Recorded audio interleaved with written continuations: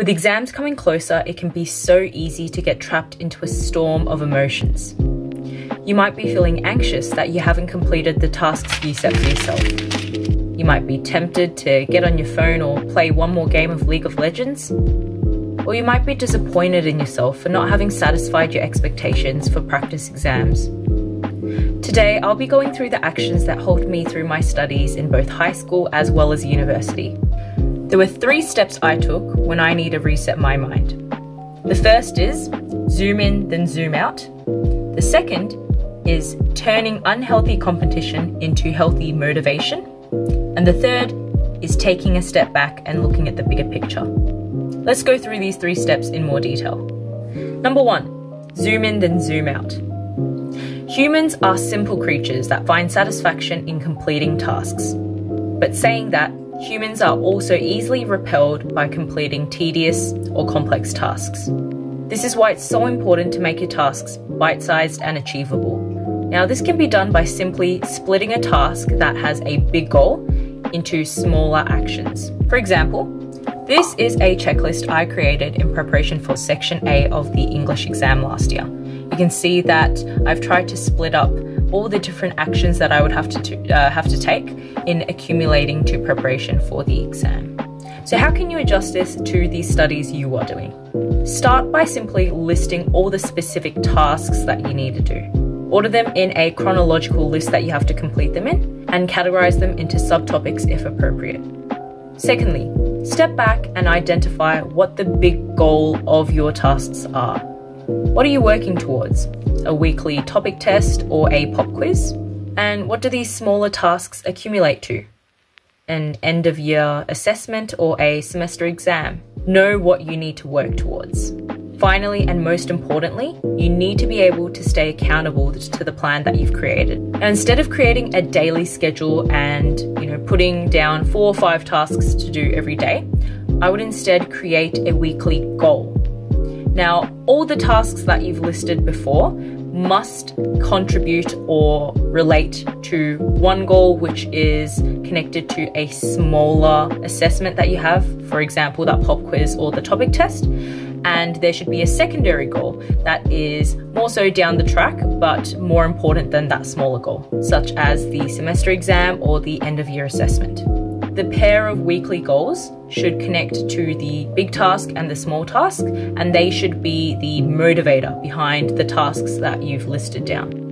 So the reason I didn't allocate tasks in each day is because that's a really easy way to procrastinate. And it's really easy to get into the mindset of, this is too much to do in one day, I'm just going to push this over to the next day. So instead, having a larger, vaguer goal at the end makes it a bit more approachable to actually achieve some of these tasks that you've listed. Now, a big warning is that there's a very fine line between planning and over-planning.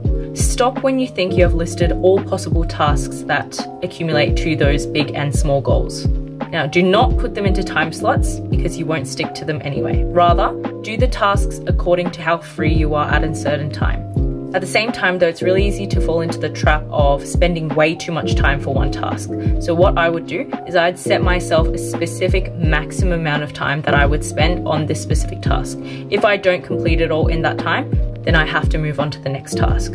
So for example, let's say that I had a 2-hour free time block that I was going to spend on doing my homework. If I had 4 different tasks that I was trying to aim to achieve by today, I would set myself to do 30 minutes for each of those subjects. If I finish the first task within 30 minutes, great job, I'm going to move on to the second one. But if I took longer than 30 minutes, I would cut myself off at 30 minutes and move on to the next one, even if I wasn't finished with that one. But having that kind of mindset where you're going to move on to the next one instead of, do this until I'm finished with it, helps you distribute your time more evenly and makes sure that you touch all of your tasks rather than completing one by one, which will just make you procrastinate further and just make the tasks accumulate for the next week. Number 2, know how to convert unhealthy competition into motivation. I'm sure all of us have had the experience of comparing ourselves to other people. Being competitive is commonly seen as a toxic and unhealthy trait because of the impact it has on our mental and emotional health. But with self-control, we can convert these emotions into powerful fuel for us to do even better in our studies. I want you to do two things. The first thing I want you to do is identify your competitors' strengths.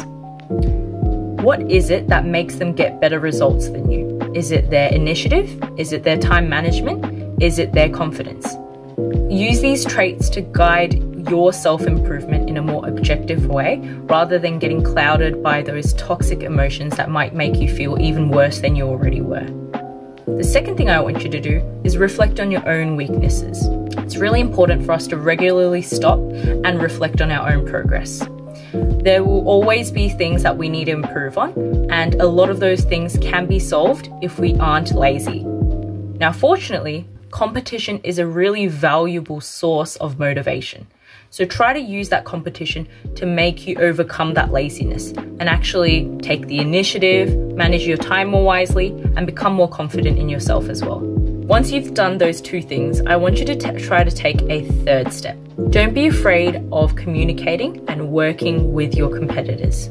If you're scared that by helping them, you might be giving your opponents an advantage, remember that teaching others is the most effective way to learn. A study by National Training Laboratories found that teaching had the highest retention rate of 90% in comparison to reading, which was 10%, and saying things out loud, which was 20%.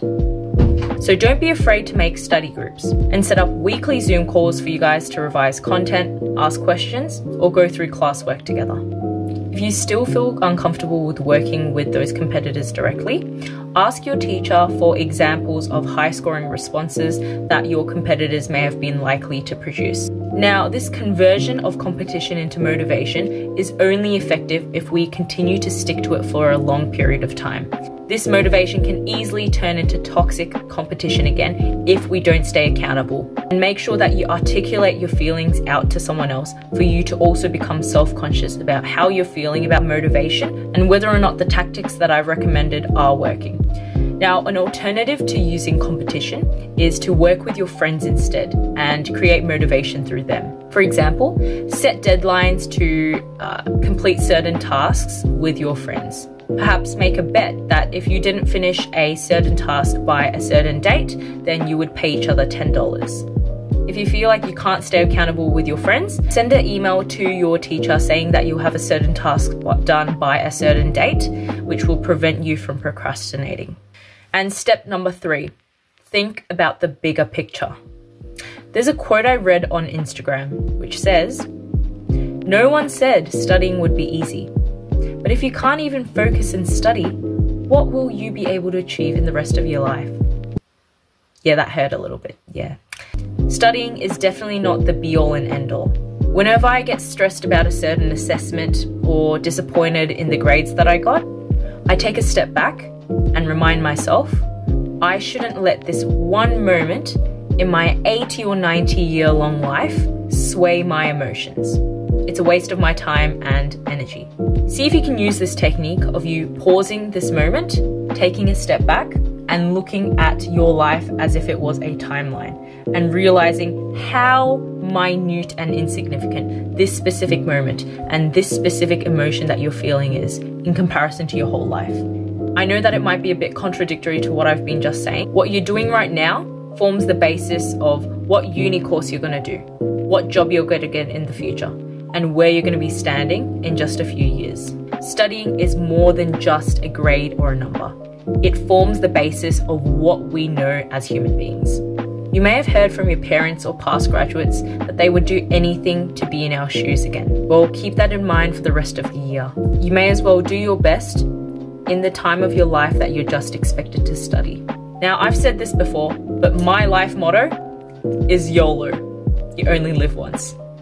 So make sure that you make the most of the time you have on this earth, and as students right now, the only thing we can do is study so that our future is shaped in the best way possible. Hopefully this was some good motivation for you guys. Now let me know if any of these strategies worked for you or didn't work for you, and I'll see you in the next video. Bye!